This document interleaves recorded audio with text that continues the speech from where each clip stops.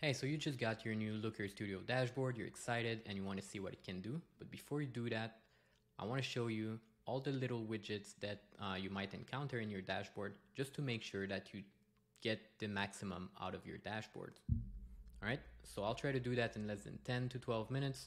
So let's get to it. First, we're going to make this a little bit bigger. All right. Top right over here, you're going to find a date picker. If you click on it, you'll see the date range that is currently selected. So from March 1st, 2023 to March 31st. All right. Left section here, start date. This is where you select the start date and date to the right. If you click to the top right here, the drop down menu, you'll see a bunch of preset. Last 7 days, last 30 days, even this month to date. So I'm going to select that one. And today is October 10. So as you can see, it's only selecting from October 1st to October 9. This is because we haven't checked the include today box. If we do, it's going to include today's data. However, if your dashboard only refresh once a day, I would recommend not including today because you might not get any data, or it might just be incomplete data. So I normally leave that unchecked unless your dashboard is real time. Then obviously, if it's real time and you need today's data, you want to include that. All right.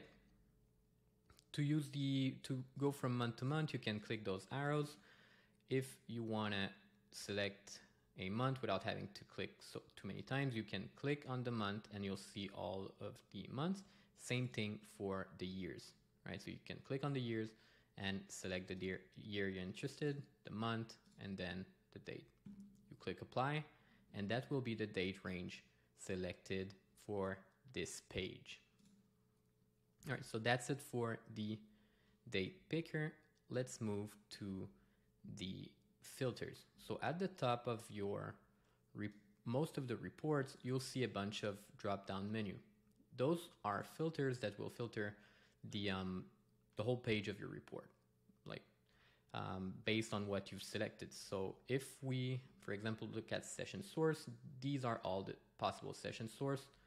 And the way you can select these, let's say you just want to see direct, a quick way would be to click on only, right? So this would only show you the data where session source equals direct. All right, we can click on that white box here to select everything or deselect everything. One thing you can do, let's say everything is selected, you'll notice here that Facebook sometimes generates multiple session source. So medium, so you have this type to search bar here. You have a search bar, and this is not case sensitive. So let me show you what I mean. If I deselect everything and I want to select all session source that contains Facebook, I could type Facebook here, even if with the capital F, and it would show me all of these Facebook session source. I can now select everything, click out of it, and this dashboard now only show where session source basically contains Facebook, right? One other thing you could, let's do that again. Let's say I select Facebook and I want to add another one. I can X out of that and now select the other one that I'm interested in. All right. Let's say you've selected a bunch of these and now you're kind of confused about all the filters you've clicked on. You can, if you're in view mode, you'll see this reset icon here. Just click on it and it will reset the dashboard to its default state. All right, so we'll go back here to actual size and let's move on to the comparison metrics. So these are the comparison metrics, and the way they work, they have multiple ways, but if you got your dashboard from me, by default, I tend to use previous period, right? So this is dynamic. It always compare against the previous period. So for example, your date range is from March 1st to March 15. The comparison metric, what it will do, it will compare against the previous 15 days of that, right? So 15 days before that, it would probably be something like, right, so this would be what it's comparing against, right? 15 days. However, if, for example, you have this month to date selected, and it's looking at October 1st to October 9, then what it's going to do, it's going to compare against September, from September 1st to September 9. All right, so when you have a preset, last 30 days will compare against the previous 30 days. Last week will compare against the week before that. This month to date will compare against the same. So if today is October 10 and we're not including today, it's going to compare against last month for that same date range from the 1st to the 9th, right? So this is dynamic. There's also other preset. We can also compare it to previous year or even compare against a fixed period. But if you got your dashboard from me, I tend to use the previous period, which is a dynamic filter. So if we change the date range, it's going to compare against a different period. And this is very important to understand because most of the time we're not that interested in the numbers, but more in the trends, right? The improvement. Are we doing better than last month? Are we going in the right direction? So this is the comparison metrics.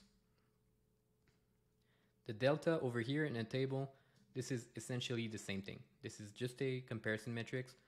And again, this is dynamic, right? So it works exactly the same way. So if you see that in your dashboards, this is the same thing. All right. Now let's get to the dimension selector. So you have this table over here, and column number 1 has dimension number 1, and column number 2 is secondary dimension.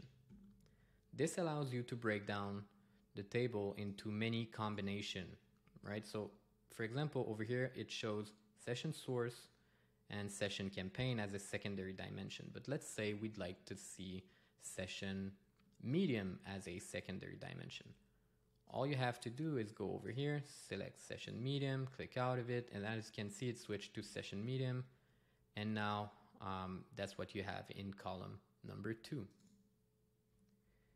If, for example, you're not interested in seeing a secondary dimension, you can either select the exact same one that you have in column 1.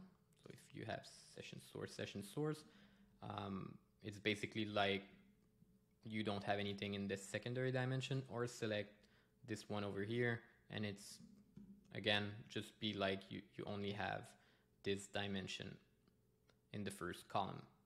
So that's about the dimension selectors. All right, now we'll move on to the optional metrics. Oops. So if we look at some charts or table, you might see this icon over here. If you hover over it, you'll see it's written optional metrics.